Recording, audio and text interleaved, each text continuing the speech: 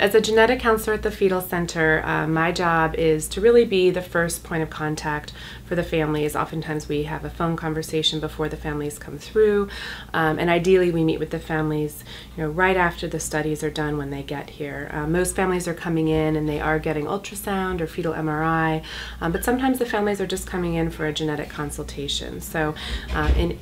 either event, ideally we sit down with the families as genetic counselors as soon as they arrive here and have their studies, or again are just coming for their consult, to try and get a sense of where the families are, what their biggest concerns are, what their biggest worries are. We do a family history to see if there's anything in the family history that we should be talking about that may be relevant to that pregnancy, and then depending on what the studies tell us, we talk about what the implications of those studies are.